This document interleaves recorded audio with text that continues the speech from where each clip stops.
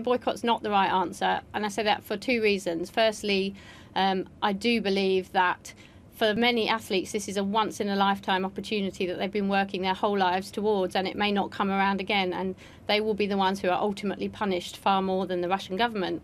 But secondly, I think when you look back over historical boycotts such as Moscow and South Africa, they are less well remembered than those iconic moments where athletes have gone to those events and used that platform, like Jesse Owens and the Black Fist sign, to actually make that world stage see those issues. And not just LGBT athletes, but all athletes.